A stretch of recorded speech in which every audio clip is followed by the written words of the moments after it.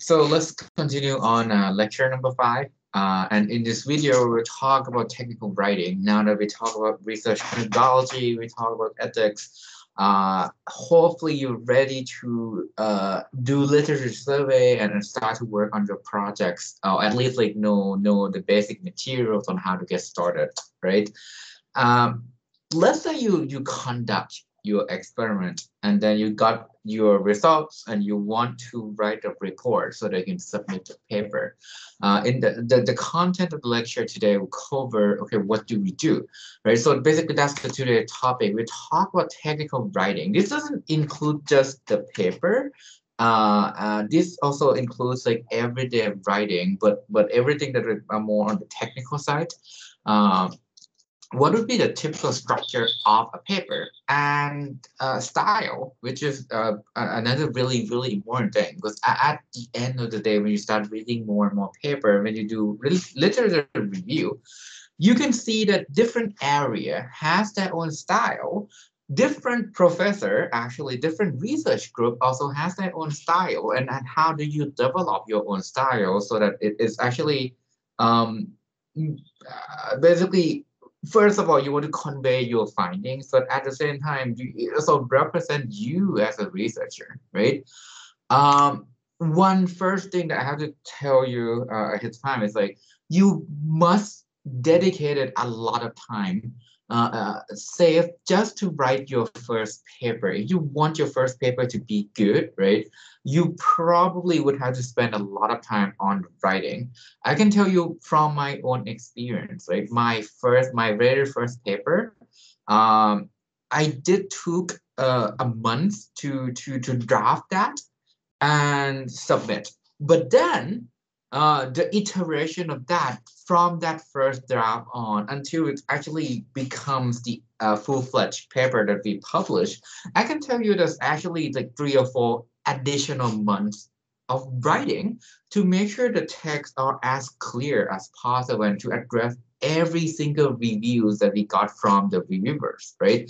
Because that's basically the goal. The goal is you want to convey your idea. At the same time, you want to make sure your work is as perfect as possible, right? Um, like you want to be able to actually make sure people got what you want to say, right? So that's kind of like how much time it is. I actually spent writing my first paper, and even though it's a lot of time, you also should be proud of it, right? You should own, basically, you should own this thing. It's your project, is basically your child. You want to own whatever you do with the project. You did most of the majority of the work from the scientific point of view. The next step is the writing. You want to also dedicate a lot of time and effort for that as well. And today we'll first talk about scientific writing 101, right? So the first thing I have to get started is what's the goal, right? What should be the goal of scientific writing? So the primary goal is to educate your reader, right? You want to make sure your reader, it can be prospective students, it can be PhD students, master students like yourself, right, that are reading the paper. It can be professors that are trying to catch up to different new cool idea that other groups are working on, right, or researcher, right? So these are your readers. You want to make sure you convey your findings from whatever experiment you're running, from whatever hypothesis you're trying to prove, right? You want to make sure you educate your findings and the key knowledge that are related to the topics you're working on, right? One of the really important thing when I read the paper is I would always think, well, okay, what did I learn from this paper? What are the important lessons that I never know before when I read the paper? That's the key things I want to extract from reading each paper, right? You also want to convey what's your contribution over the previous works, because if you cannot identify your contribution, whatever you're doing is useless. Just don't publish that. If there's no contribution, it's useless. You better just throw it away and work on some problem that actually provide your own contribution over another set of work that people have done already, right? So this is important. What's novel about your work? And it doesn't important just on the writing part. It's actually important for your own research and how you want to conduct your research, as I kind of iterate over many, many times in the previous videos, right? And you want to kind of convey what's the key results. And everything here, every single step, you want to make sure you clearly, like clearly state the novelty of your work. What did you contribute over the current knowledge of human? It can be incremental things if you are aiming for something that improve upon the existing system, or it can be something totally new and exciting as well, right? Those are even for sure better, but these one thing that readers always want to get is like what's new, what's the contribution, what did I learn from reading a paper. Then the other really, really important part about this is you want to understand your reader, right? Who are your target audience, right? So let's talk about this a little bit because that's quite probably a lot of people. If you think about who is your target audience when you write a paper, so let's take a paper or like technical report, right? There will be a big group of people you are likely to forget. So these, let's let me first go with like people that you probably will not forget. First of all, it can be like professionals in R&D, researcher, professors, right? People who need to keep up with the new technology, the new trend, and actually understand how the world evolved from today onward, right? And on top of that, I can be engineer from an engineering team, right? This happen all the time. So if you have a chance to work at the, so for example, I have worked in a tech company before, been intern at Intel, AMD, NVIDIA, VMware, right? These company engineer always check out new research because some of these would apply to the problem they're trying to solve. And if it does looks applicable, they're gonna actually try it out, right? And if it works, it will actually get developed into a product. So your writing also have to convey the correct meaning and also have to make sure these group of people can understand your work. The good thing with these two groups is because they have a lot of background.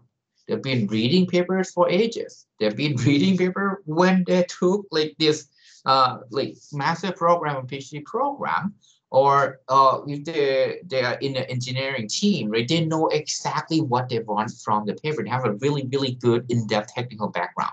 So it's easy to convey what you try to do and what you're trying to contribute here.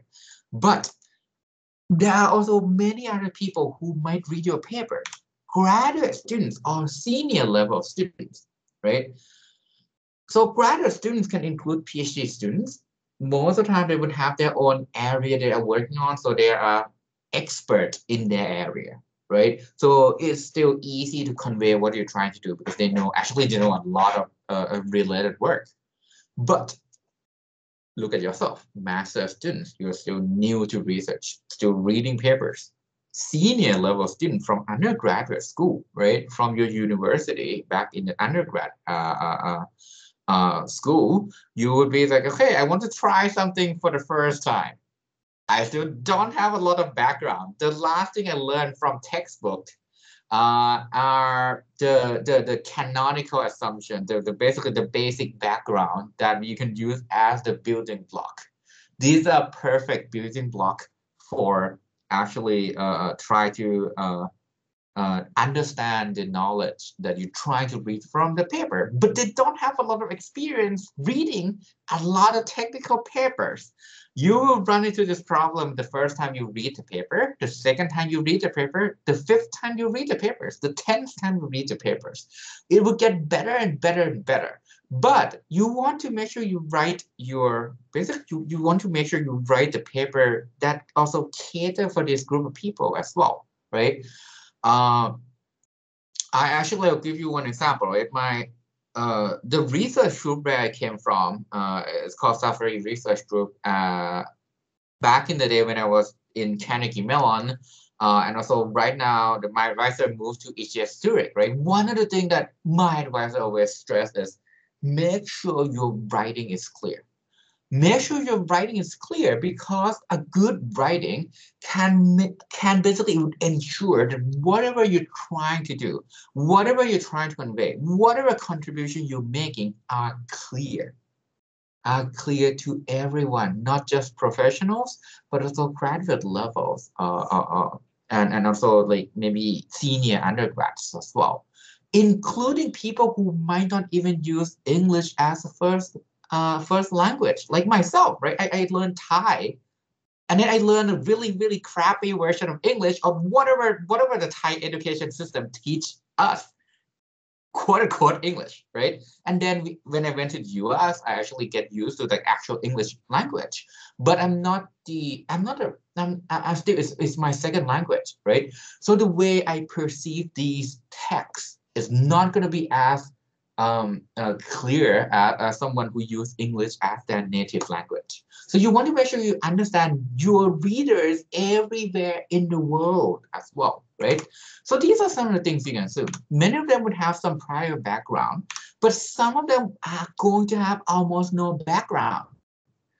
I'm working in computer architecture, right? But sometimes I have to check out papers from other areas like database or like database algorithm, to make sure I am also keep myself updated and see if there's anything that out there that I can apply to some of the problems I'm facing, right? So I'm gonna have a lot less background in those areas, right? You want to cater your writing to both groups, and that's the key message of this slides. You want to make sure you cater them to both groups. So how do we do this? Your idea should be, first of all, novel and interesting. And your writing also you want to make sure your writing is as easy as to understand as possible, right? So writing for professional is different compared to, let's say you read like a English novel, right?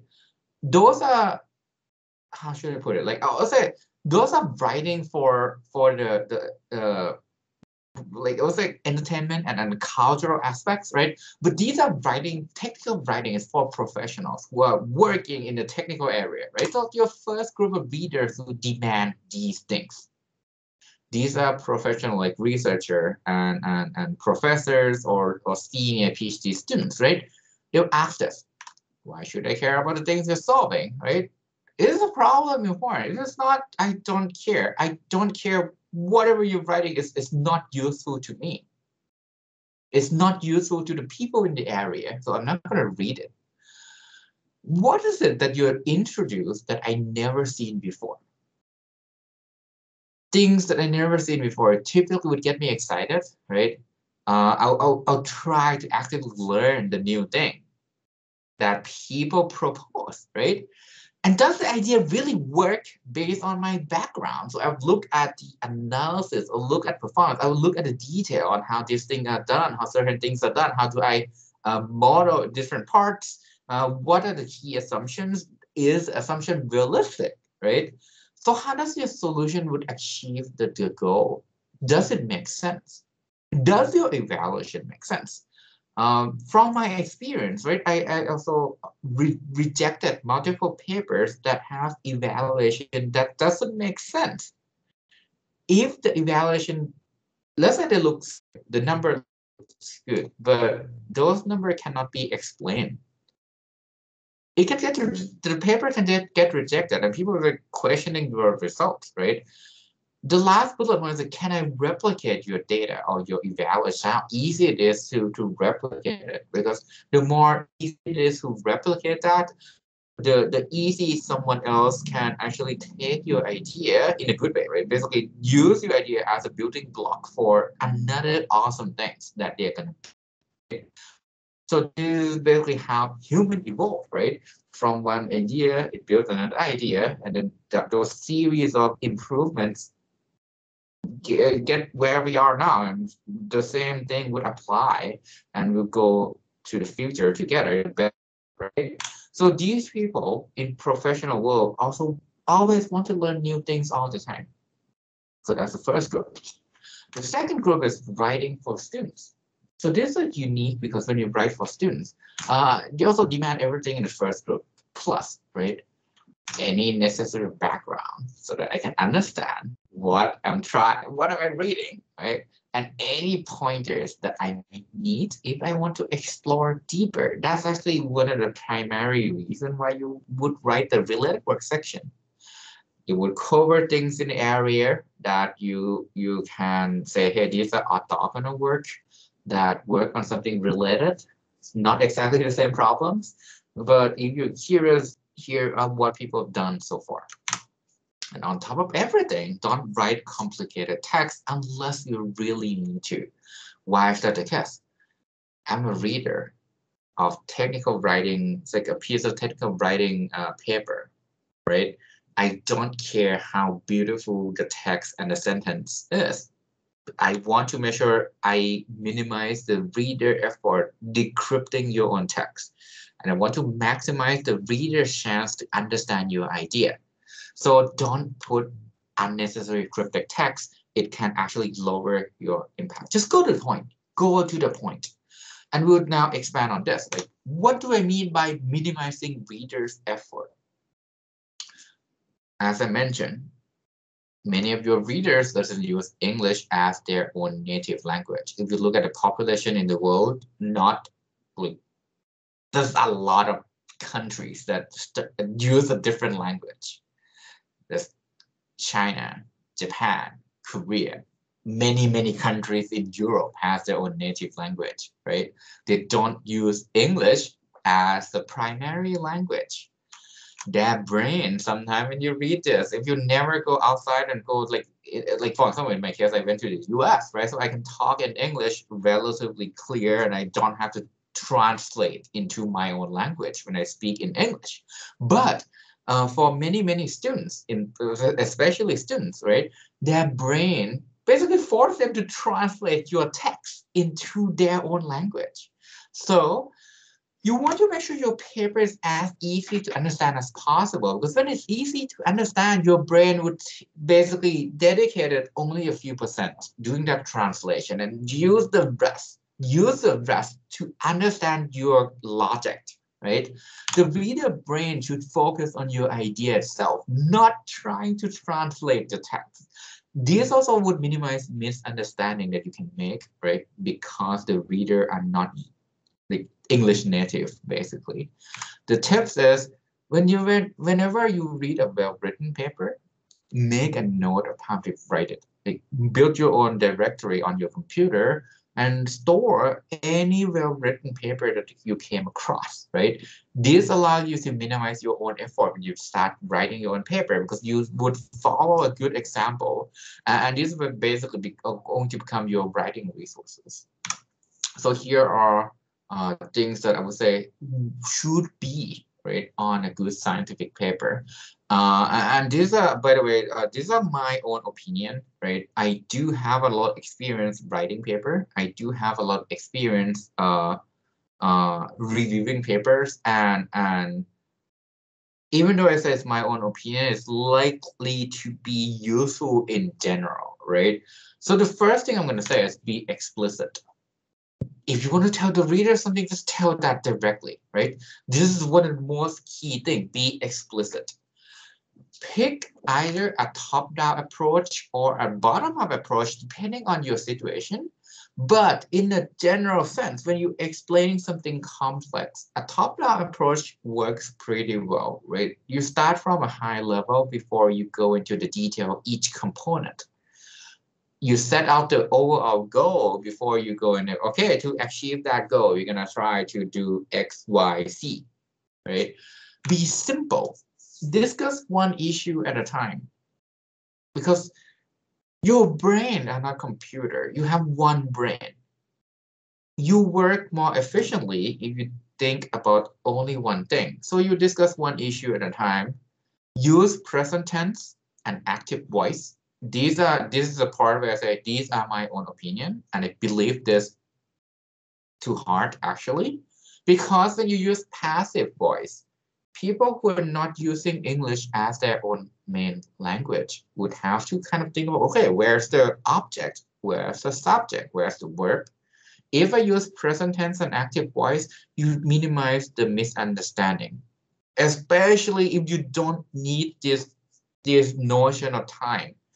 Signs, in many cases, signs are fact, right? So you can try to stick with present tense and active voice. This is gonna depend on the area. So I've been actually some other professor actually call me on this, like, oh, but my writing is like, oh, I need to use a passive voice. I'm like, well, I mean, at least in modern day writing, at least from the top one of the, like, not the best or the best like technical outlet for papers that I publish, and we are, at least in computer science and for computer engineering, present tense and active voice is much simpler and easier to explain your idea, and that's what scientists should care about, right? Not some certain formatting that, I mean, well, you should follow the template or the paper template for sure, right? But the sentence structure and all those things make it simple, right?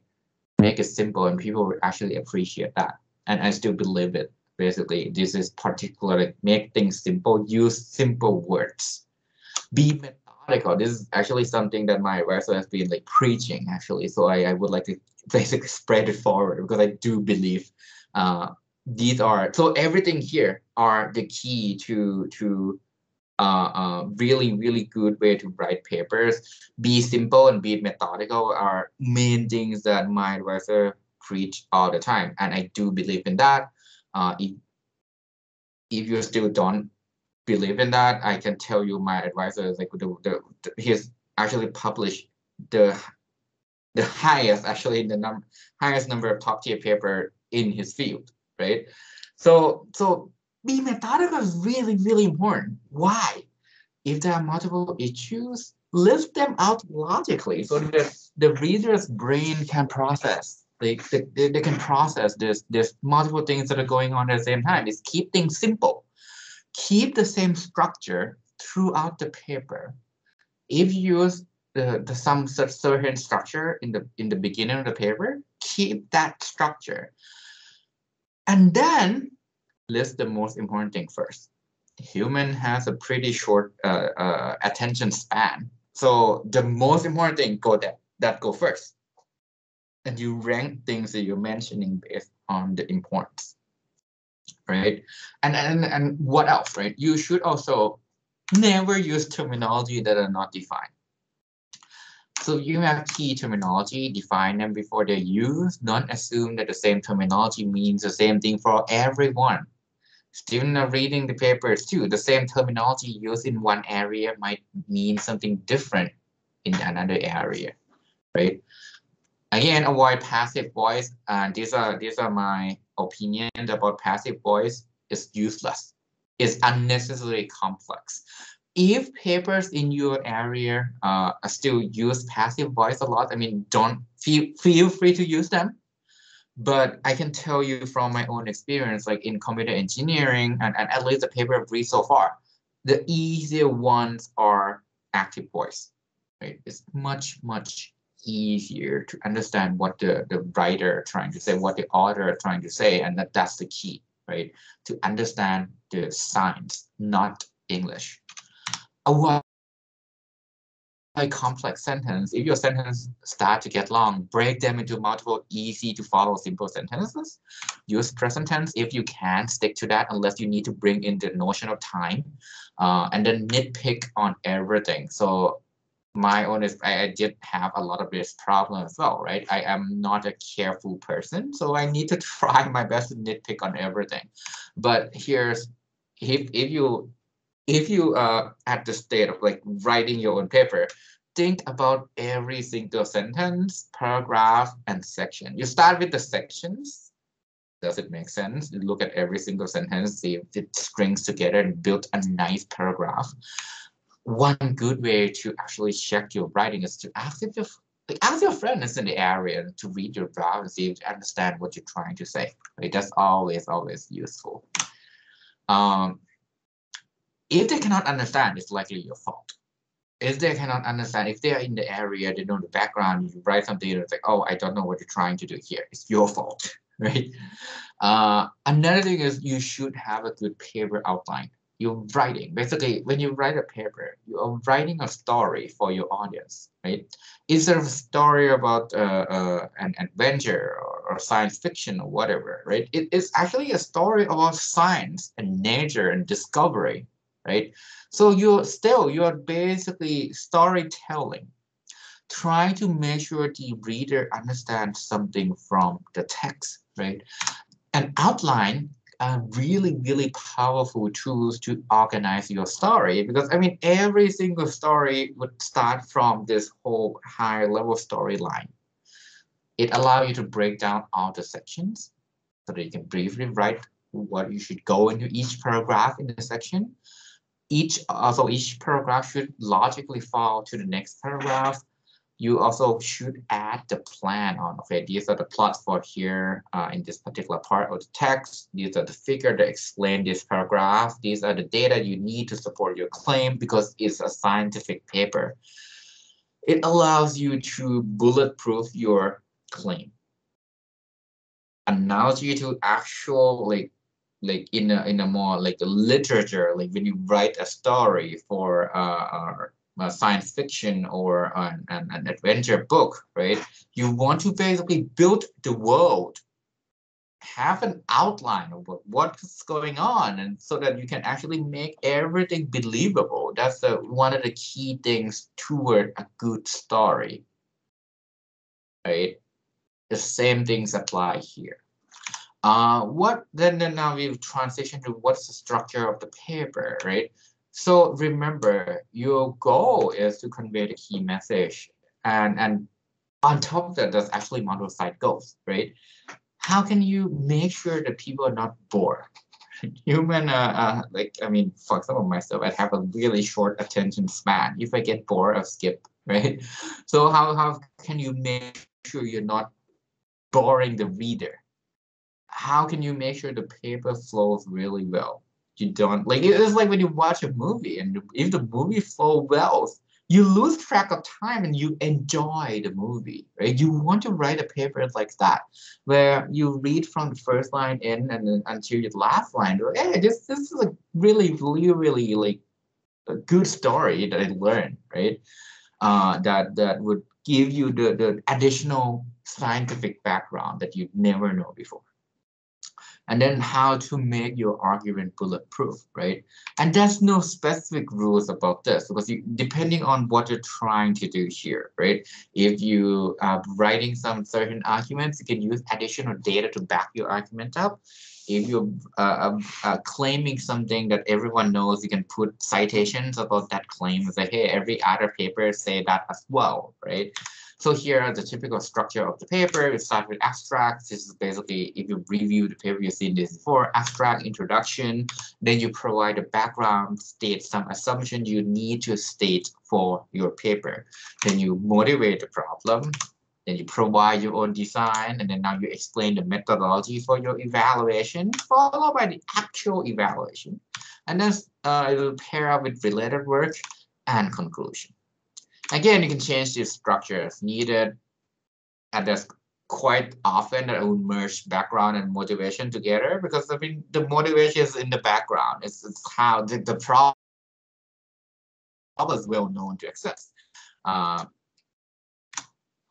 the the note here, right, from those section name. One thing that you can do is to actually you can use meaningful section name. So except for things like abstract, intro, and conclusion, those are the default name.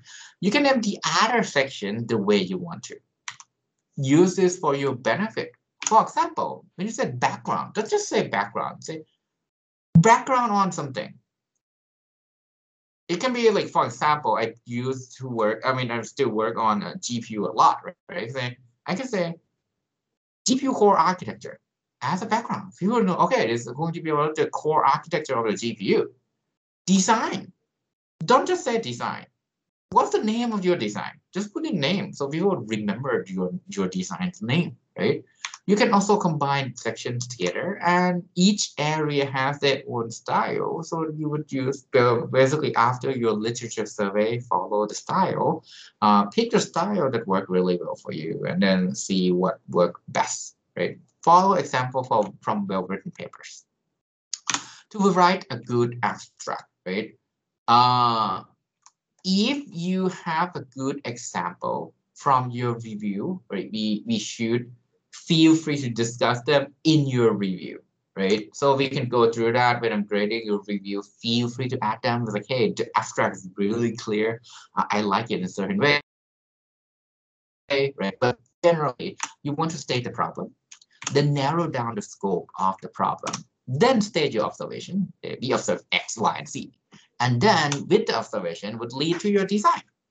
And then talk about, just remember to just like, hey, say how your design would utilize the observation to solve the problem. So you put everything together and link it back to the problem. And then put in a summary of key results that you want to convey. Our technique can get 2x better performance or something like that, right?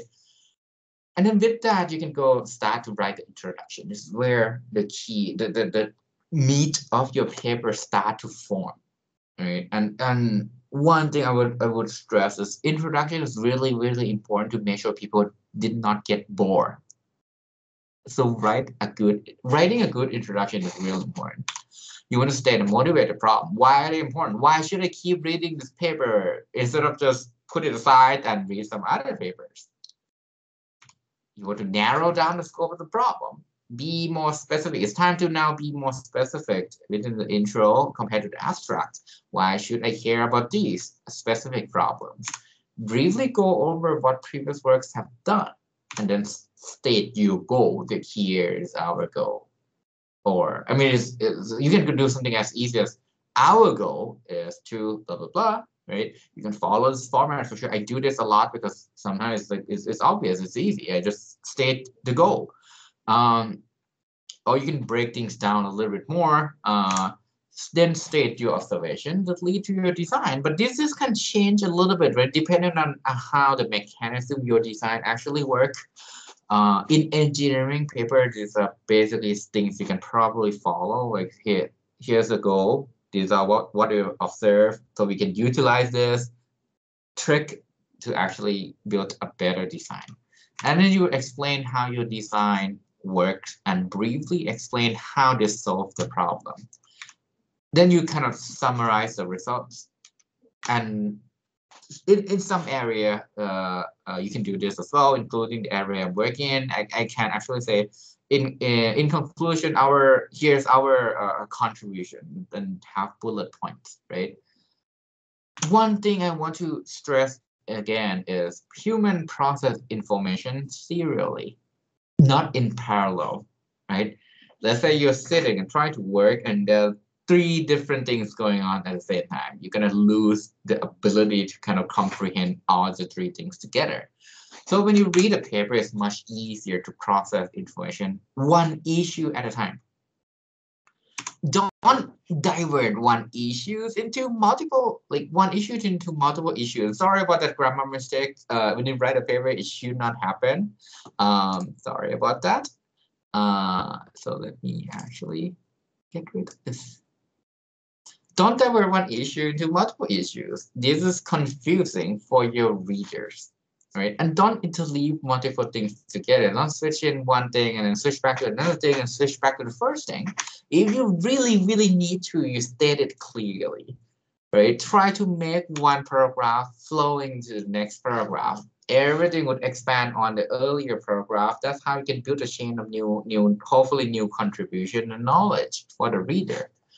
Right, so the good introduction would goes a long way because the reader would be more excited about learning what you're trying to do. And also, a really well-written introduction can relate the reader's pain to the problem you're aiming to solve, right? Because I mean, when you engineer, right, you're working on your field, right, all the time. You will run into certain problem that always annoy you. And let's say the paper you're reading solved that problem. You're like, oh, okay, this is cool. Like, I'm gonna try to read this and see how this can be solved, right? And a well introduction will give a preview of the paper. It's like when you look at movie preview, right? A good one would give you a really good grasp of whether I should keep reading or not, right? But the difference between movie preview and introduction in scientific writing is you can actually spoil the reader quite a lot, right? Just tell them what's going on. Just tell them what's going on so they can keep reading. And then you move on to write the background. What are the necessary background knowledge you need to tell your audience? State any assumptions you're making. How does relevant work deal with the problem you're aiming to solve, and explain why they might not really deliver what you want. And you would limit the number of work to be the really relevant ones. The rest will go to related work. You can kind of do it early in the paper. These days, when I start to read paper, most of the time I'll see that move back to the later section of the paper, like the right before conclusion. Both works. My preference is put the related work at the back, put background in the front, so you know the really relevant ones, and you know more when you check out the related work section at the end. A well-written background should allow reader to catch the state of the art, quote unquote, right? The best design that I can get nowadays, including the one that are published in the paper, right? And then you want to motivate your work. You can connect this as a part of the background. You can also use this section as a separate like analysis to back up your problem. Show why the problem is hard to solve. So why the problem is so important to performance, right? Or things, whatever things you want to measure. You also should use this section to provide any observation or key insights that drive your design. It would kind of refocus your reader attention to your work, and you also should state your goal, right? To go state it again and be fundamental. Everything you say should be backed by science. I should be able to build from my building block in science. I should be able to construct whatever you're trying to do through logical reasoning, right? Why does the previous solution fail to solve the problem? And we would go into the important details, but make sure you do the relevant ones and cite previous work as needed. Especially in the case, let's say your result go against multiple previous works, you need to prove in a really, really clear way. Don't just throw in the data or statistics. Actually use science to back things up, right? To back things up, especially when your data actually kind of go against a previous published paper, right? That's how you can make the reviewer believe in you, right? Don't just say, hey, believe me. You need to back it up with data, science, and reasoning, logical reason from basic science. And you want to explain your design. These can be done in the top-down or bottom-up way. Top-down is when you start with a high-level design and you explain each component. Bottom-up is you explain each component and then you explain how all the components are put together. Your job, your primary job, is to tell readers why your design works. So I'll go through some examples here. So let's start with the top-down approach. Typically work well when the components are related. So you have one or two single goals, like one single goal or a couple of goals you want to deliver. You first give the overall design that you might want to pair this with a clear figure, for example, and you would explain how the whole design will achieve your goal. And then you're going to explain how each of the components work, right? So let's just not explain how what are the components, but why? Why do you need each of this? What does it solve? Make sure you provide enough detail. Right? You can also use an example to describe the design. A bottom-up approach, in my opinion, it kind of work well when you have multiple components designed to resolve certain problems. And when you put everything together, it build the case for the bigger design. You would first explain how each component work and how they basically modify and fix certain problems. And then explain how you put everything together. So you can use an example to help describe the design. And you want to break down the complex part by clearly level, and we have figures or complex text, right? You want to clearly level the figure. So I'm going to show you a figure from a paper I published before, right? And here's the figure, right? You can see that there are figure explanation, like figure 4, example, bottlenecks created by TLB Meth. So if you work in computer architecture, you kind of notice what these are. But let's assume right now that you don't know that. So I'm going to just go through the figure. And then we figure 4A and 4B level to the left. The top, I say no virtual address translation. So if you work in computer science, you can, and if you read the text, you basically clearly said, hey, that's our ideal baseline in terms of performance. You want to basically in the paper, I want to enabling address translation with the performance of figure 4A. I want to shrink the time. So I will say, hey, I'll set the baseline for the readers in the text, right? And then we say, hey, this is the baseline that my proposal is trying to address. And then with this, right, with the ideal and the baseline of the hardware I can buy nowadays, I can now see the benefit of getting closer to the ideal case. Then I use different color here, right, on the figure. So I would have the text explaining what are these colors. I would explain all the color coding. I can use this label to do 1, 2, 3, 4 in the text. So in the text, I can say, now warp A would do blah. And then in parentheses, circle 1. Then I can refer to the figure. This allows me to have label that I can refer to in the text, right? Another example from the paper I published as well, right? Over here is for the mechanics. Before that, it was more like a baseline versus ideal, right? Now it's our component. You can see there's multiple things going on, right? So I go left to right. That's how human process information. Go left to right. Again, go left to right. I'll have this level 1, 2, and 3. I can use it back in the text again, right? You see that I'll put in the first component. I'll put in the arrow sign to show the movement and the flow of every single items, left to right. And then I'll put in the clear condition. For example, if this happened, go here. If this happened, goes here, right? And then I, again, color code the figure. So make sure it's as clear as possible. Not just make it look nice, but make sure it's clear. So you should do both of them, right? Even things like fonts and the font size, right? Make sure they're consistent. The heading should have one font size. If you use italic, you keep that. For certain thing over here, it's like the component name is italicized. The component, the name in the paper that we use just bold font. The actual hardware component is it's italicized up. Everything follows the font size from big to small, right? So now that you describe the design, the next step is to talk about methodology. Right? This is basically where you would explain how did you test your design. So the reader should be able to read this section and know exactly how to conduct the experiment. So your evaluation methodology would allow the reader to replicate it. And you should be able to allow the reader to list all the controlled variables. Put it there, right? And explain the infrastructure. You run it on this machine. You set it up in this way. These are all the components I use, all the configurations. Explain how do you plan to evaluate the design. What are the key metrics?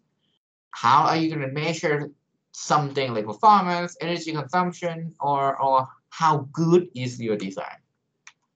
You also want to make sure it's fair. So you would provide the apple-to-apple comparison. Apple-to-apple basically means that you compare the thing that you can actually quantitatively compare, right?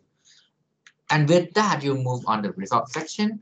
These are going to be different based on the areas you're working on. Some prefer multiple sections to be a result that present the data as is. And then the separate discussion to put in your opinions on how the data you presented and what's the other opinions. So these are more of the science-based paper. They do this a lot, and it's just perfect for them because you want to first clearly present the data, and then anything that are from your thought that comes afterward in the discussion.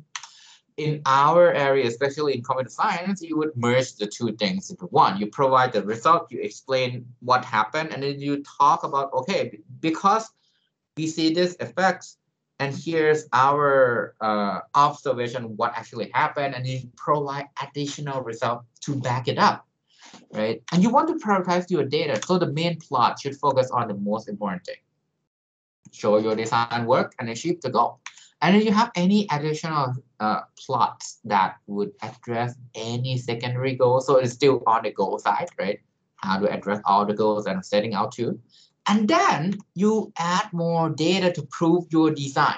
It can be to prove that it's correct, it's robust, it's not costly, or to show the behavior that you're trying to improve, right?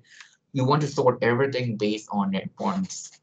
And when you want to present the data, make sure you explain what you're showing, what are on the x-axis, what are on the y-axis, what should the reader focus on, minimize the reader efforts, right? When you want to present multiple plots, be consistent. Things that go onto the x-axis should be in the same order, should be in the same color. This is done to minimize the reader effort. And here's one of my examples from the paper, right? So on the y-axis, I show the result. It's called weighted speed up. It's a metric that we can measure the performance of a hardware processor, right? Basically, computer you buy, right? How fast that is. I have the figure name, figure 11, with the explanation. The x-axis, these are labeled and actually explained in the methodology, so it's clear what's 0 HMR, what's 1 HMR. Average is self-explanatory, is average. You can see that I label all the axes. I have labeled all the captions from the baseline, static baseline. So on the methodology, I'll have that explanation, including the ideal, right? In this case, our mechanism is called mask and there are multiple components. So I will use mask dash certain components. And then you can see that we use a really clear, distinct color pattern. Because there are quite a lot of bars here, 8 in total. So you can't just stick with like 4 colors or 4 color scheme, right? So we use pattern with colors to make sure it's more clear. One of the extra thing we did is actually try to print this in black and white, because most people when they read papers, a lot of time I will print in black and white. I want to make sure those are also distinct, so I can tell if I print in black and white, I can see that what are these bars, right? I would highlight the main finding, like the speed up of 58.7% for this particular set of bar. I would also group the data to see each group plus the average. So this is minimize the reader effort, right? To explain, to actually understand your plots. And you want to discuss your data, don't just report the number. Reader can look, right? So numbers are important, but from that, you want to explain what the plot is for. You want to explain why certain data behave in certain way. Does everything behave according to your design? What are the outliers? What caused the performance benefit? And what caused the outliers, right? This is where you should pay attention to detail, because you never know. Sometimes it actually spawn and your next paper idea actually that are hidden in your data. And now that we talk about evaluation, the next thing is related work. This is going to follow directly from your literature survey lecture, right? So be complete and thorough. You must cover all the relevant and high impact works on your field, right? Ideally, all the relevant works that you think should be included. You want to break the discussion down to multiple subtopics. Don't list one paper at a time.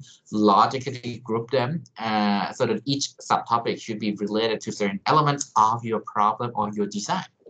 And now that related work's done, you say, hey, I summarize your work in a conclusion. Don't copy the abstract. The abstract gives you a high-level overview of the paper. It's basically motivate whether you want to read the rest of the paper. Conclusion tells the reader the key takeaway. Now that you read the paper, these are the things I want you to get out after you read the paper. Focus on the problem and how your design address the problem, and focus on the key takeaways. All right. So that's basically it for the paper construction. What are my other useful tips, right? Again, simplicity is king. Do not make English complex. Focus on making science easy to grasp, right? And clarify your contribution. A good figure is really important. You would explain your overall design, explain where the benefits come from, explain how things are proceeding. Benefit figure doesn't mean plot. It's both plot of your data as well as the drawing that you want to convey to readers. Another advice is collect good papers. Save whenever you go through a paper, you love the paper's writing. Save that so that you have a good place to start with on the paper template, the flow, the outline. Save paper that have good figures to that explain their design so that you can follow multiple examples depending on the situation. You save paper that you read and feel the writing is so clear. So you can actually look at why. So that you can imitate that ability to clearly explain your idea. These are going to be good examples that you should also strive for. Right? Also, why I want you to review high impact paper from top tier venues, because I can tell you from my own experience, when you publish at these top venues, the people that publish there is gonna spend meticulous care about the paper's English. It's kind of in their heart to work as hard as possible, including the writing. So it's more than the writing are going to be in a much better quality, right? So the paper title, of course, also can be used to attract readers, both positively or negatively. So don't mislead your reader for what it's not. If you need 2 lines, you want to put line break at proper places. Don't break the title in the middle of the long phrase, or break the title when you basically make sure you break the title when you're moving from one thing to another if you need 2 lines. Make sure the title will cover what the work is about. When you want to use acronym, you can use it as fine, right? For example, I use it before I call something SMS, which stands for stage memory scheduling. I can also give an actual name. For example, I have a technique that combines multiple thing into bigger thing, and I call this mosaic, right? Basically, it's like sort of we can convey it's something similar to the mosaic piece of art where it would combine multiple small pictures into a bigger picture, right?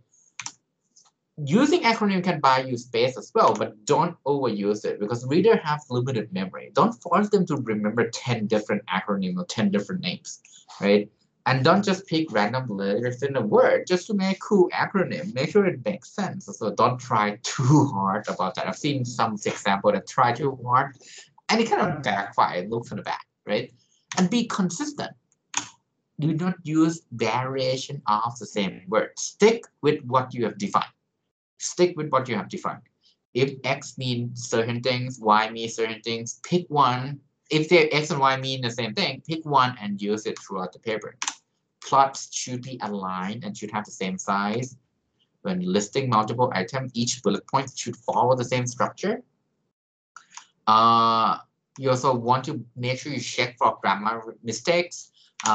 Each country, to be honest, has their own common mistakes, so you want to be aware of them. For example, Thai people, we are really horrible at using articles, subject verb agreement, because in our language, there's no articles, no subject verb agreements.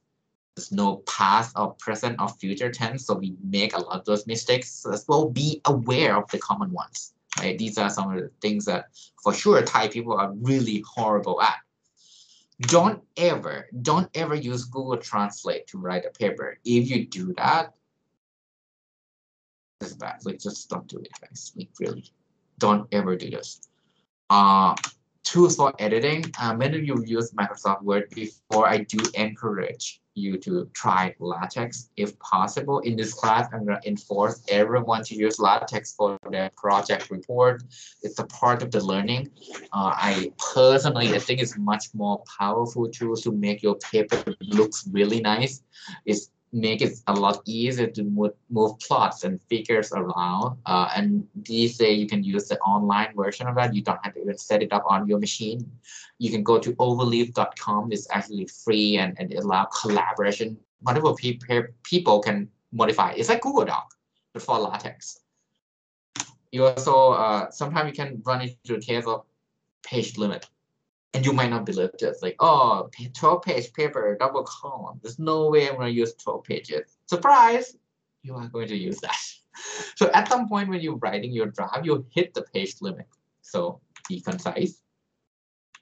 You can use like VSpace and LaTeX to kind of adjust the spacing. Because sometimes LaTeX is not perfect. Sometimes it gives too much white space between different figures. So use that to make sure it looks nice, right? And don't adjust margins, don't adjust spacing between letters. This always looks bad. And I did it before and I do regret that. It actually makes the paper really packed, right? So make sure the paper looks easy to read. That's the key message. And that's it for today video. In the next video, we'll talk about elevator pitch and we kind of wrap it up with also resume building. For those of you who are taking the seminar course, I did promise to have this resume building up earlier. So you might have seen the video in the link I sent you anyway through email. So hopefully you're looking forward to that. And thank you so much for sticking with this lecture. I hope you find this interesting. Thank you so much.